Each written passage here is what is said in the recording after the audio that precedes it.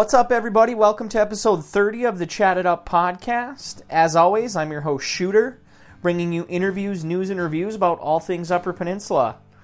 Hope you all had a great weekend. I had a really nice 4-day weekend. My girlfriend's parents, they came up from Detroit for a visit, and we showed them all around Iron Mountain, and it was a blast. We took them to the Cornish Pump and World War II Glider Museum, and if you've never been there, I highly recommend it.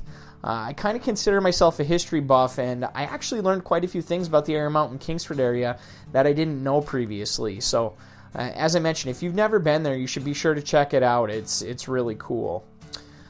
All right, this episode's going to be a little different than usual, as it marks the finale of Season 1. And I'll get to that a little bit more in a few minutes, but first, let's run through some segments. So, we're going to start things off with Youper News. And my first piece of Youper News is that the 28th annual Humongous Fungus Festival kicked off this weekend over in Crystal Falls. Now, if you're unaware, this festival celebrates a giant fungus that covers nearly 185 acres underground from Crystal Falls all the way to the Alpha area. I read that this fungus is 882,000 pounds, and that it's considered the largest contiguous life form on Earth. So for this festival, they've got races, parades, cookouts, and a lot of other great events. And it actually brings a lot of people into that community. But definitely talk about a unique piece of Youper culture that you can't get anywhere else. Speaking of festivals, my second piece of Youper news is that the UP State Fair starts a week from today. So the fair runs from August 12th to the 18th, and it's over in Escanaba. I know the biggest headliner is Billy Ray Cyrus is playing the grandstand on Saturday, but if I'm being honest, the biggest headliner at the UP State Fair, in my opinion, is Norm's French Fries. I'm getting hungry just talking about them. Anyways, so the UP State Fair is always an awesome event, and there's lots of things to see and do, so be sure to head over to Esky to check that out. My last piece of Youper news is unfortunately some sad news. I found out on Friday that Clyde of Clyde's Drive-Ins passed away this past week at 90 years old. Now, Clyde's Drive-In is an absolute staple for so many people driving through St. Agnes, and also their locations in the Sioux and Manistee. They have the most delicious burgers, most notably their Big C burger, which is also named after Clyde. And, you know, not only are Clyde's Drive-Ins a Youper institution, but from what I've gathered and what I've read, he was a great businessman, and he was really a beloved person in his community. So, may Clyde, the Youper icon that he is, may he rest in peace, and may his legacy live on for many years to come. Okay, it's time for This Day in Youper History, brought to you by the good folks over at pasty.com and the Pasty Central Facebook page. That's pasty.com and the Pasty Central Facebook page. And here it is, August 5th, this day in Youper history.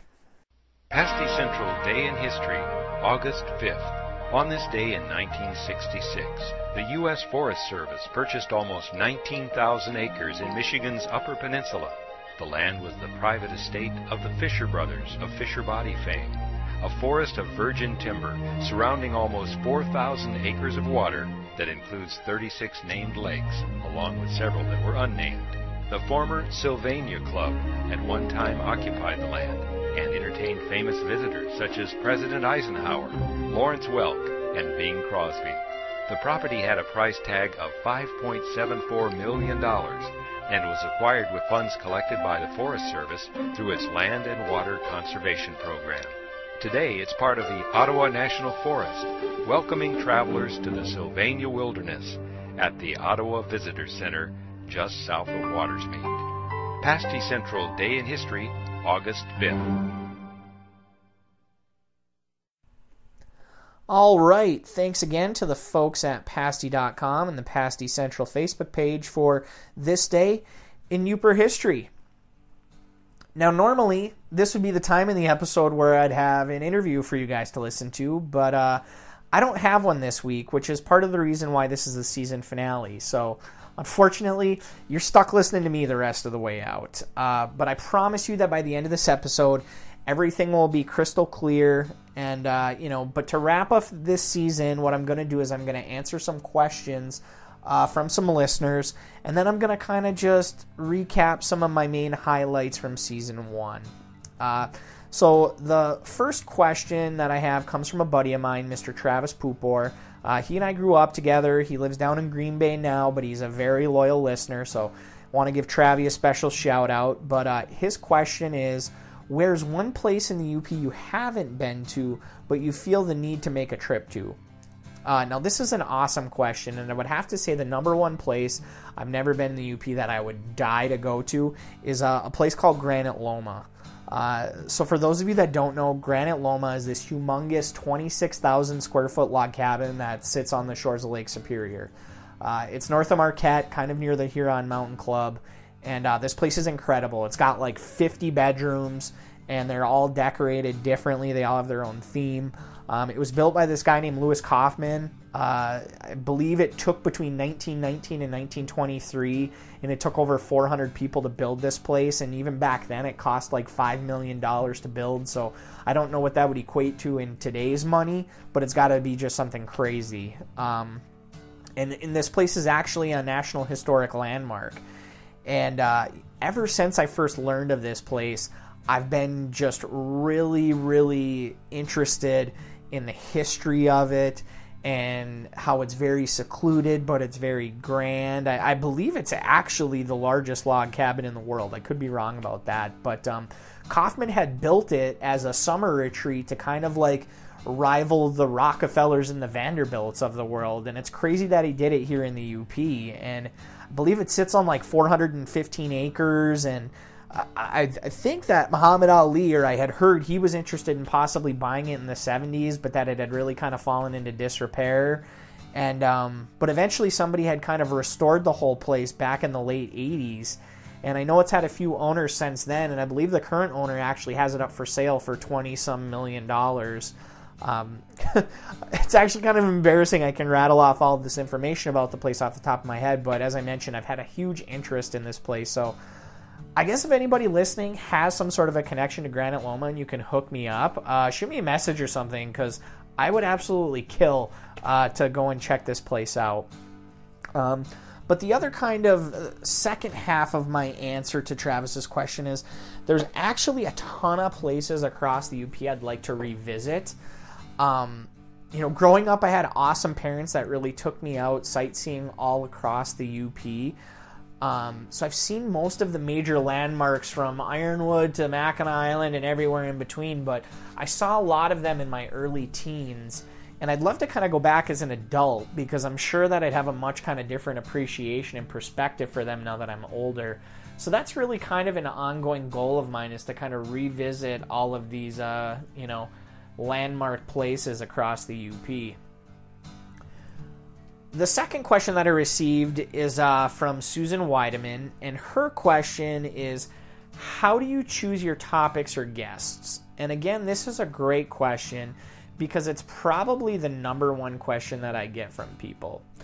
I've mentioned this a couple of times before, but prior to ever starting the podcast, what I did is I sat down and I made a list of everyone I know personally, or that I at least knew of, that was doing something really cool or noteworthy, either in the UP or maybe it was a UPer doing something cool somewhere else in the world.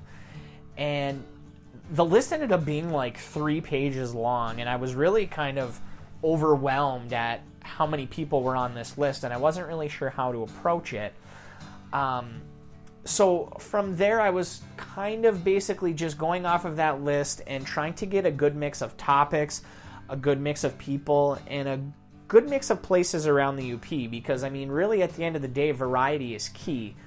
But in a way that's also kind of difficult, because a lot of the major stuff that's going on around the UP is based on areas with the largest populations. Now, that's not to say that there aren't some things going on in other places, but a lot of the major kind of stuff going on focuses around the bigger cities or higher population areas. The other kind of difficult thing is there was some parity in the list.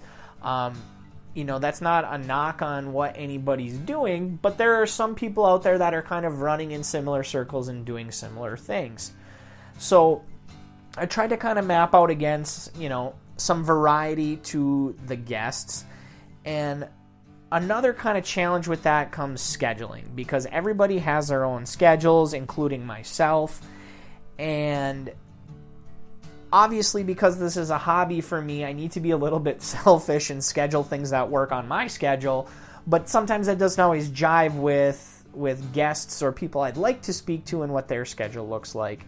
So I try to make things as easy on myself as I can, scheduling-wise. Another main priority when I'm kind of picking topics or guests is I need to make sure that I can get enough content out of the interview. And what I mean by that is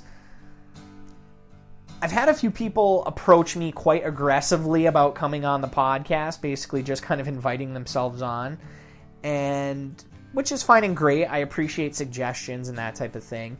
As I kind of asked some people questions or try to get a feel for how they might be on the podcast, I would get maybe one-word answers or maybe only really 5 or 10 minutes worth of actual conversation. And, it's not like I'm doing this podcast just to give free plugs to businesses or bands or festivals or things like that. So the other portion of it is I'm looking for stories with depth, with passion, and with kind of a bigger purpose. So I do have to factor in kind of that personality aspect, is what I call it. Some people are just great storytellers and they're very personal, and some people really aren't. And that's okay that some people aren't. It's just then maybe coming on the podcast isn't necessarily the right fit. So I know I'm kind of rambling at this point, but the long story short is I pick my topics and guests based on what I personally find cool and interesting and uplifting, and I think sometimes maybe that differs from other people's opinions, and that's okay. I'm really just trying to keep a good variety, and I just really try to schedule far enough out and easy enough that it doesn't become a burden on me, because obviously a hobby shouldn't be a burden. It's supposed to be fun. And this is actually kind of a perfect segue into me addressing why I'm ending Season 1. So, as I've mentioned over and over, this is strictly just a hobby for me, and I'm not generating any income from this. I'm strictly just doing it because I love the UP. And obviously I feel very strongly that there are incredible stories out there tied to the Upper Peninsula that should be told and need to be heard. Now, all of that being said, summer is a really busy time of year for everyone, myself included. Add on top of that busyness, I moved back to my hometown and purchased a new house. And I'll just be honest, it's been really difficult to find time to put the podcast together this summer. And I'm also not the type of person that's going to half-ass anything. So I would never want to put something out there that I'm not proud of or that I wouldn't stand behind. And I've also, the rest of the month of August, I've actually got some vacation time coming up, and we've got people coming to visit our new house, and I don't want to be stressing over the podcast, because if I do, I'm not being fair to myself or the people that I care about the most. And I'm really also not being fair to all of you guys listening in, because if I'm struggling just to put something out, then really nobody wins. So now that all of you kind of know where I'm coming from, the game plan is I'm going to take a breather for basically kind of the rest of the summer. I'm going to use that time to regroup and kind of build a game plan for the second season. And, I'll get to working on it when I feel the timing is right. I'm not going to put any sort of set deadline on it right now. I'm sure a lot of you are anxiously awaiting or hoping to know when Season 2 starts. I will say it should start by the fall, but that's all of the update I'm going to have for now, because I don't want to put any sort of undue pressure on myself. So with all that being said, it's time for the takeaways from Season 1. And I'll be honest, it's kind of hard to put the experiences from the first season, into the right words. So what I've done is I actually went back through each and every single episode and I wrote down each takeaway that I had from those episodes. And there were a few kind of major themes that really kind of stick out that I'll just kind of touch on to kind of wrap up this season here. So one that kind of kept coming up over and over again is collaboration. You know, whether it's businesses collaborating together, or maybe it's a school collaborating with local businesses, or maybe it's just people from different organizations collaborating together. It keeps coming back to people collaborating is just paramount for our communities to be thriving in vibrant places. Without that collaboration, if everybody's just kind of doing their own thing, nobody wins when that happens. So another kind of continued theme that I kept coming across is taking that leap and just stepping up and going for it. So often we have ideas and dreams and we talk about them and we talk about them and we talk about them. But at a certain point, you need to start walking the walk and not just talking the talk in order to making those things become a reality. And there were countless people that I interviewed throughout, the course of this season that they're still doing awesome stuff. And it was really just taking that first step and taking a chance and taking that leap that really kind of just put the wheels in motion. Because unfortunately, 90% of people don't take that leap and go after their goals and their dreams. Another really big kind of theme that I kept coming across over and over is just community. And it kind of piggybacks off of that collaboration, but it's just people helping people in times of need. People just stepping up and volunteering in huge ways to make events happen. It all just circles back and is all encompassed in one word, which is community. Now, you can look at that as either the UP is one gigantic community, which it is, but we also have, obviously, our own unique individual communities all throughout the UP. And they thrive on people. It's all about the people. And really, at the end of the day, at the end of this season, my final takeaway is the people. The people of the Upper Peninsula are incredible in so many unique and different ways, and they truly are the driving force of what makes the Upper Peninsula so great. So I just want to say to Bugsy Saylor, Dr. Will Rankinen, Gina Wallner, John Spigarelli, Gina Jackwart Thorson, Jeremy Simons, Brandon Urkla, Jason Markstrom, Mike Forrester, Tim Ellis, Allison Kirksey, Joe Redinger, Larry Lindholm, Bryce Derwine, Seth Anderson, Jason Rowling, Nick Blodgic, Susan Devine, Dave Nyberg, Anna Dravlin, Mario Santoni, Tara Hartman, Kyle and Megan Bloomquist, Keith Anderson, Marina Dupler, Mark Klossner, Chad Susat, Chris Van Abel, and last but certainly not least, Nina Ittner. Thank you all. A very, very heartfelt thank you for allowing me to share your stories with the world. And my biggest hope is that your stories have inspired others as you all continue to inspire me on a daily basis, because that's really what this is all about. It really, truly has been an honor, and I've had an absolute blast along the way putting this podcast out. So I'd like to extend that same amount of gratitude to all of you guys listening in right now. I cannot begin to tell you how much it means to me to see people tuning in or find out about people tuning in from all over the globe, and to get feedback from you and words of encouragement. It's just incredible. And it's motivating, and it's also humbling all at the same time. So with all of that being said, I'll end this episode, end this season, the same way that I've ended the last 29. And that's with saying thank you for listening in. I'm your host, Shooter, reminding you to keep your chin up and your eyes forward.